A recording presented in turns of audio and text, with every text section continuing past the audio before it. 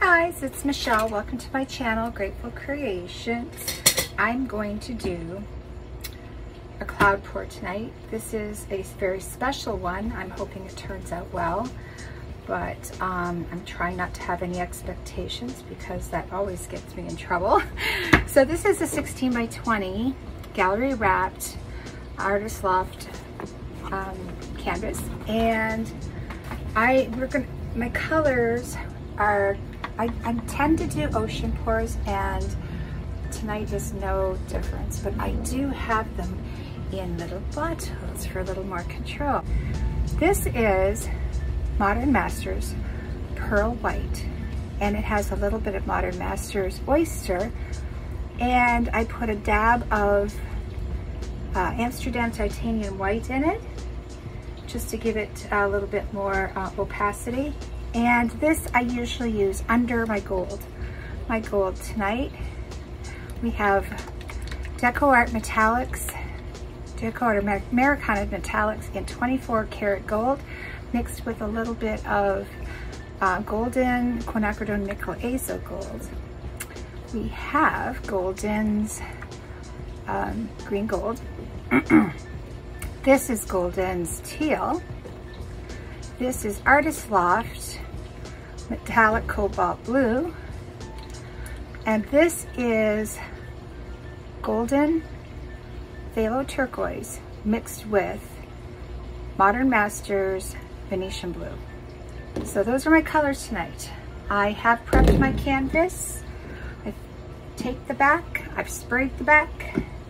I don't have push pins in it tonight. I'm trying these little levelers out to see if they work. I haven't had any luck with them in the past, and so we'll see what happens right now. So I have my Decoart Satin Enamels mix. I will put the recipe in the description. And I'm very grateful to Cathleen Ozmore for asking me to do this collab with her. She's such a great artist. All of her pieces are so elegant. I just love them.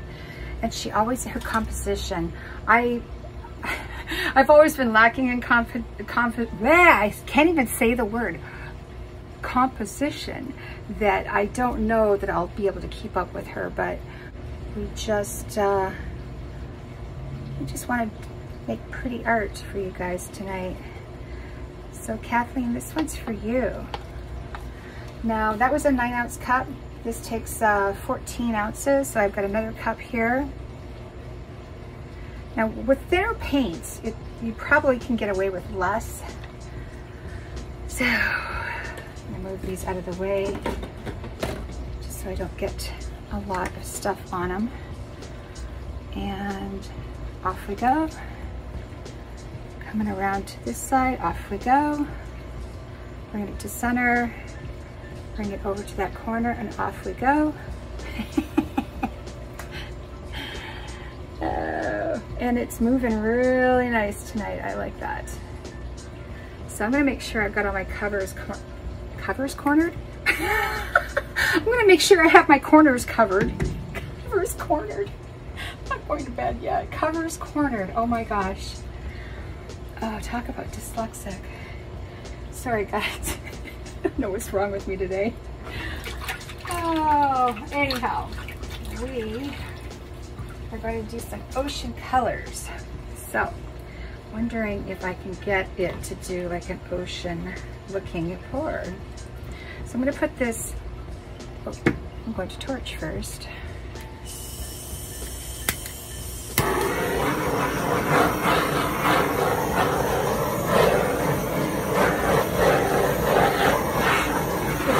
Bubbles out. Bubbles be gone. Okay. So I am going to go across, whoa, Wilbur. This way with, that is the oyster, and I usually put it over top, and it tends to react well with the oyster and the pearlescent white. So I'm going to try and keep the colors you keep them together, you don't have a lot of separation. So that was the teal. This is the Artist Loft in metallic cobalt blue. Oh, I forgot. Oh no, I do have the green gold here. This, do I put the green gold in now? I'm gonna put a little bit here. Now green really takes over, so you gotta be careful with it. And then this is the phthalo turquoise. Now, it looks like I'm done pouring paints. And I might well be, I'm not sure. But once we tip it, we have the option of adding more. We can always add and subtract, no matter what. So, since the gold has a hard time selling, I'm gonna try and bring it down first.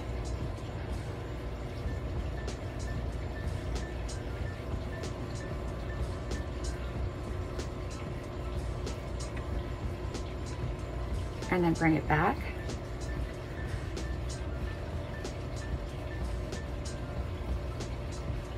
A lot of paint on there. Can you see the river of paint going all the way to that end over there?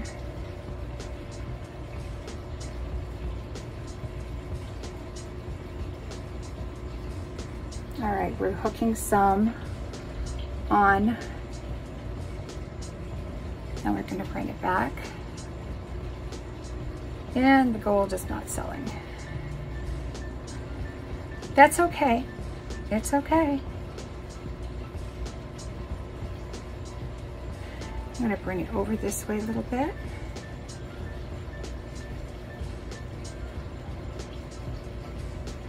The blue, the dark blue, that Venetian blue always sells. It's crazy. And I like it.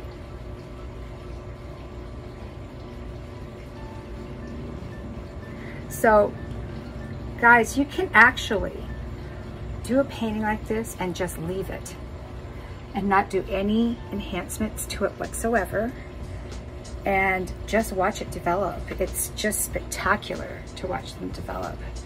Oh, geez. Is this gonna work? It is. Okay. Well, ain't that pretty? Look at, oh, the gold is coming through the turquoise. That's what I'm talking about. Oh, love it. I love that green gold too. See that over here? That's all gonna sell up really nice. But the gold might sell up still through here because I did tip it quite a bit. As a matter of fact, I might even tip it some more. Just for good measure. And I'm gonna torch it. And oops, this one's, yeah, I don't think I like these things too much. They've always been kind of a pain in the butt. You have to making sure that they're in the right spot. All right, I'm gonna torch and then I'm going to town. I'll put you guys on time lapse so you don't have to.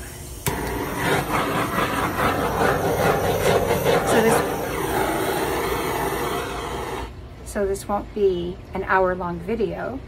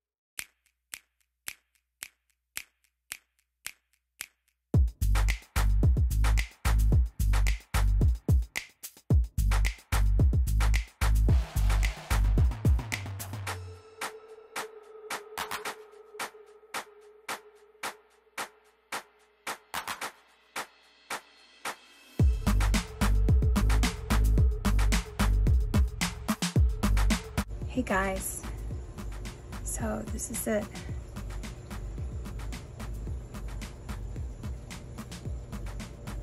Not sure about it. It's a little busy. But that's what happens when you get lots of cells. I love up here, these three like stacks. Actually, there was a bug that made its way through here, and it kind of made a little, enhanced my piece on its own. Look at that right there, isn't that cool? I love those cells. And then more up here. It looks like an aquarium.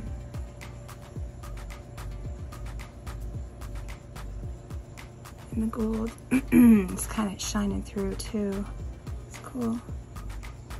Added some man-made cells there. And I wasn't happy. It was like so busy right here. I took all of that off and then just repoured it. So it might change by morning. So, anywho, look at those little guys. This is it for now. Please be safe and create. Please like, share, and subscribe. Ciao for now.